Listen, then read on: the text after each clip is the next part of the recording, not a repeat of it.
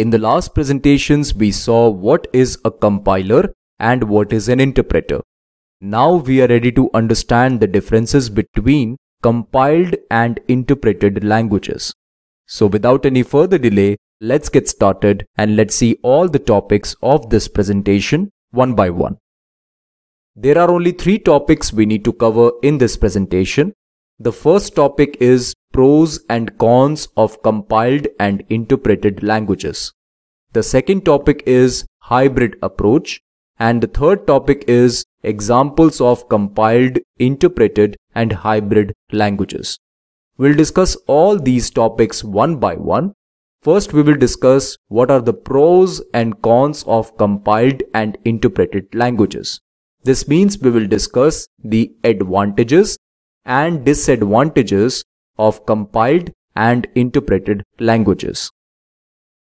We'll first discuss the pros of compiled languages or advantages of compiled languages. The first advantage is private code. As we know that compiled languages are always compiled. This means that the code written in a compiled language must be provided to a compiler and then we will get an executable. Now if someone wants to run our code, we just need to provide that executable. There is no need to provide the source code to that person. This means your code is private. You are providing the executable and not the source code to someone. The second advantage is faster execution.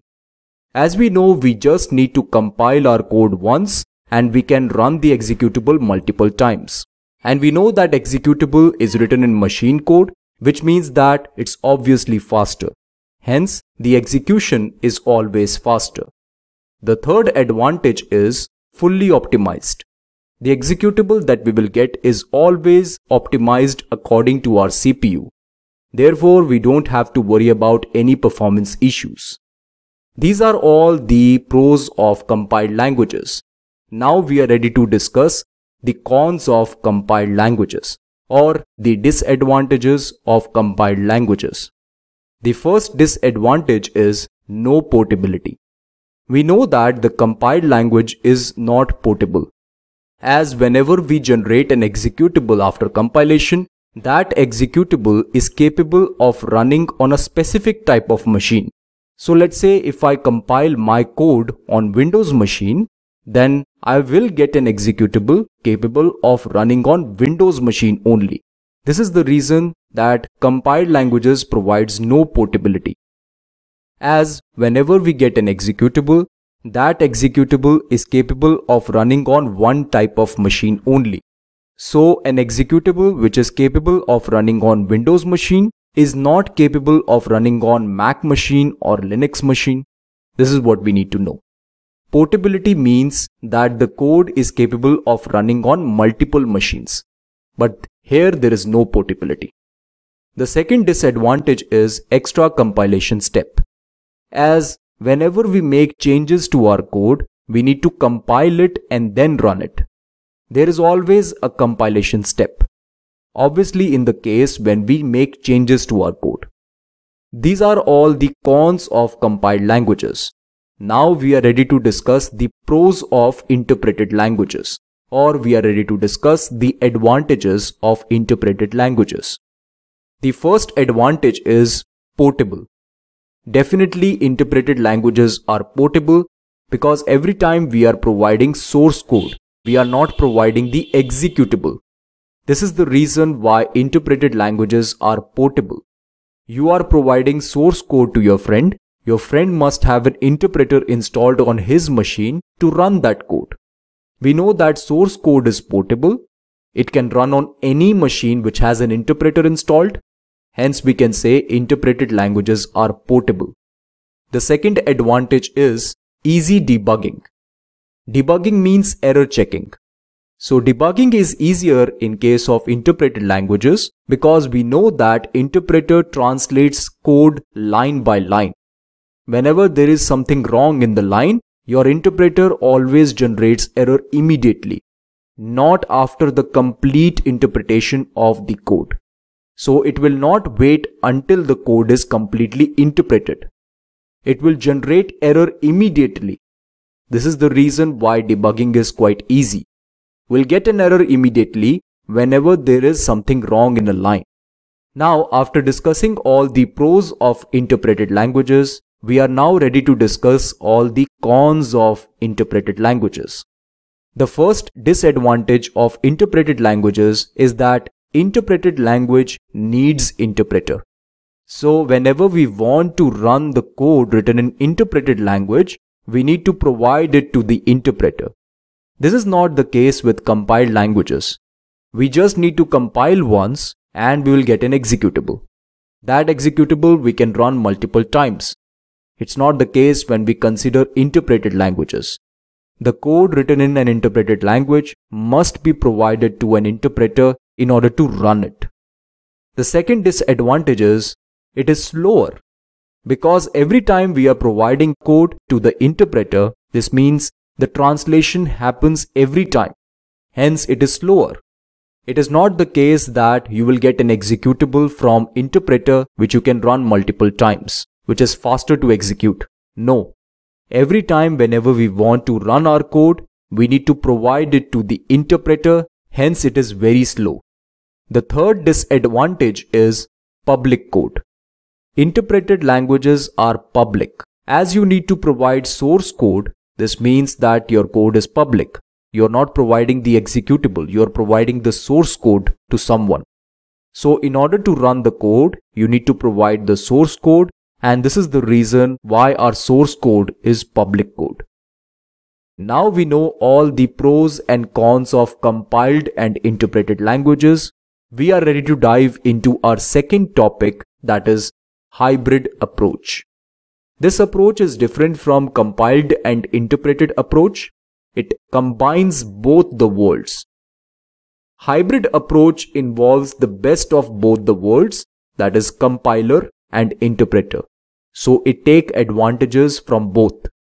It's the combination of both compiler and interpreter.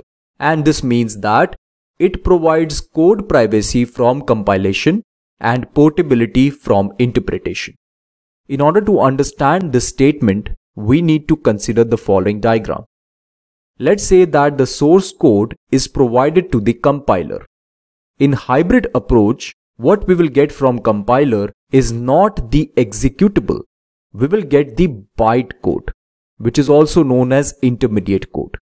Now we can provide this intermediate code to any machine which has an interpreter installed on it.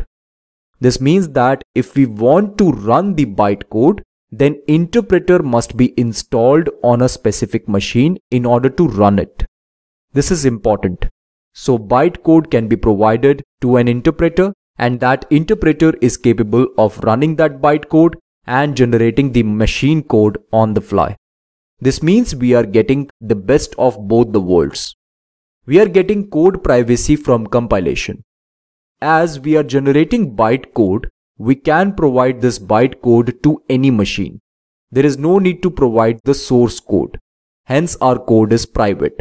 And we are also getting portability from interpretation because we know that interpreters are installed on each machine. So there is no worry that bytecode is capable of running on a specific machine only. We can run this bytecode on any machine. The only thing that we need to take care is that the interpreter must be installed on a machine where we want to run this bytecode. So we are getting portability from interpretation as well.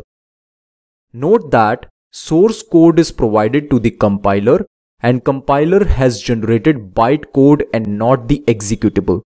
This is an intermediate code and it is generated because we want code privacy from compilation. This is not an executable which is capable of running on one type of machine. We can provide this bytecode to any interpreter. It can be a Windows interpreter, it can be a Linux interpreter, it can be a Mac interpreter.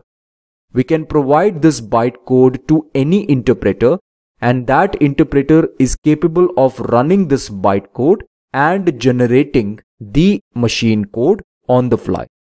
In this way, we are also getting portability because we can provide bytecode to any machine. There is no need to worry whether our bytecode is portable or not. This is known as hybrid approach.